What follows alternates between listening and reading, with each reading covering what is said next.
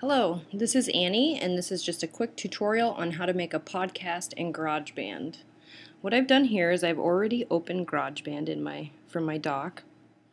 And when it opens up, it says New Project, and then it gives you an option of which type of project you want to make. I'm going to choose Podcast. It's going to ask me to name the podcast, and I'm just going to call it Podcast. And then these are set at default. It's going to save it to my desktop. I'm going to leave all that the same. Hit create. When GarageBand opens, it's going to give you a choice of different tracks that you can record on. I'm going to use female voice to record my voice for this podcast. And here's the record button. And this starts and stops the recording. So I'm just going to record really quick. This is my podcast tutorial, and it's going to be super awesome. So I'm going to stop there. If we want the red line to quit moving, we can hit the space bar.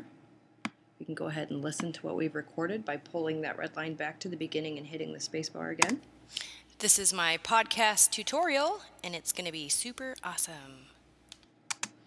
Okay, and if you don't like how you sounded, you can edit it by, I could just remove that end piece.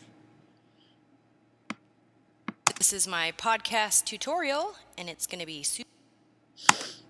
And I didn't get it in the right spot, but if you have a small amount of audio, it's a lot easier if you just kind of want to get rid of it. You just hit delete. You just select it and delete. And so I'm going to pull that red line back to the beginning, because wherever that red line is where the recording will begin.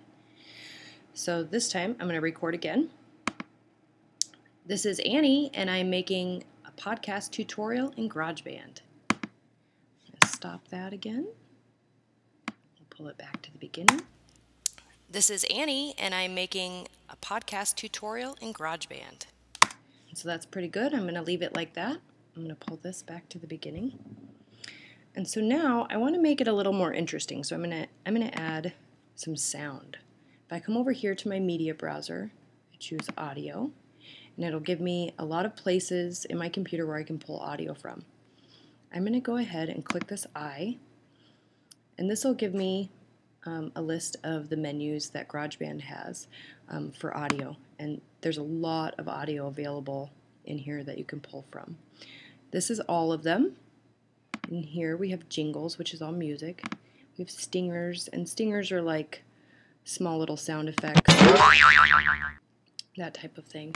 And then there's also sound effects, and so we'll do an animal. Here's a dog bark. For this one, I'm just going to use jingles. I'm going to go ahead and choose jazz. In each one of the folders, there's a lot of different songs you can choose from. And over here it shows you the length. They each have kind of a long, medium, and short version usually. I'm going to choose 44th Street Song, which is the short version. That's 13 seconds. Sounds like this. And I'm going to go ahead and I'm going to pull that into my jingles track. Right now, these two things are happening at the same time.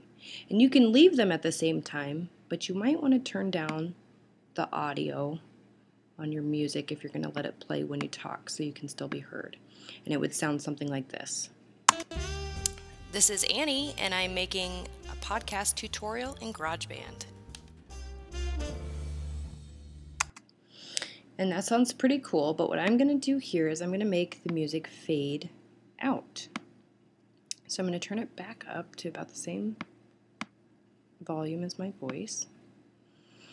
And then I'm going to come down here, and I can go ahead and just select part of this to take out, because I don't need the music that long for my introduction. Bring it about here, and I'll hit delete. And then I'm going to move my voice down towards the end. And so right now the transition would sound something like this.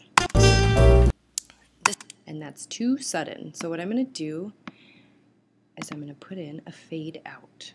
And how to do that is I'm going to come up here, hit track, and then fade out.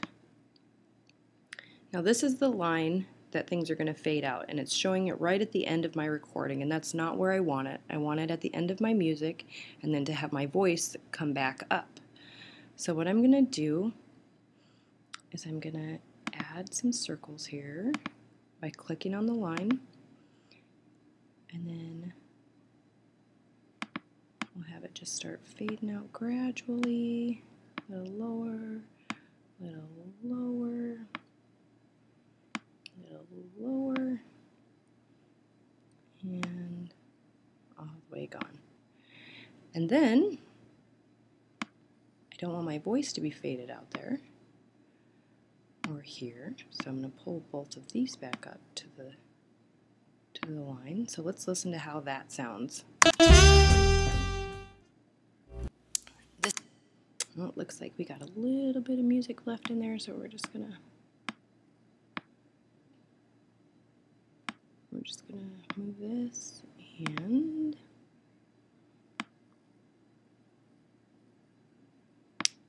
then we'll add one right here. And let's see how that sounds.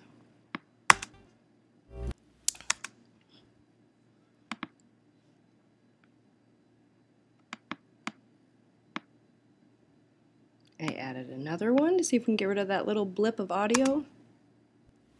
This is Annie. So that sounds pretty good. And now let's listen to the whole thing here. This is Annie, and I... Sounds great. So now at the end, I want to have a little bit of music too. So I'm going to grab that 44th Street short again and add it right here at the end. And I don't want it quite that long again, so I'm just going to delete. We'll leave it here, under 10 seconds. And then I've got my voice on the level that I want it all the way through. And so now I'm going to make this fade out again. So I'm going to add my dots by clicking on the line. Pull it down. It's gone. There we go. So it will sound like this. This is Annie, and I'm making a podcast tutorial in GarageBand.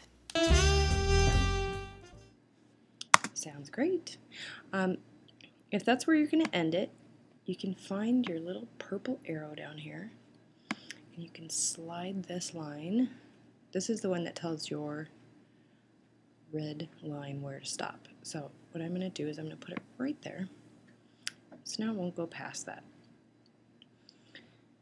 Now I'm going to add some pictures, and I can do that by going back to my media browser, clicking on Photos. It'll give me all these options of places that I can look for pictures.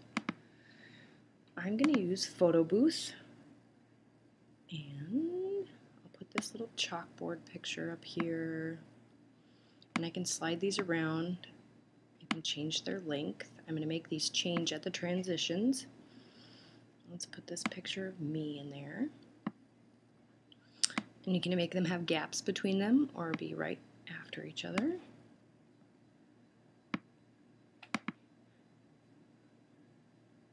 And let's put one more picture in there for the very end.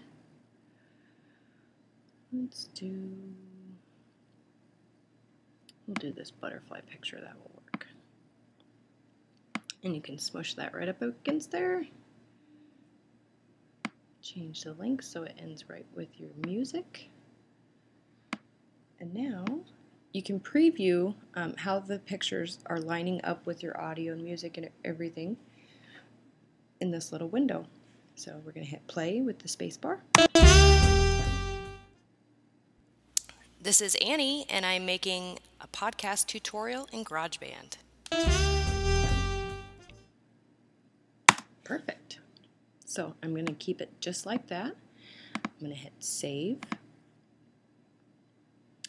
And now I want to share it. So I'm going to come up here to my share menu. I'm going to drop this down.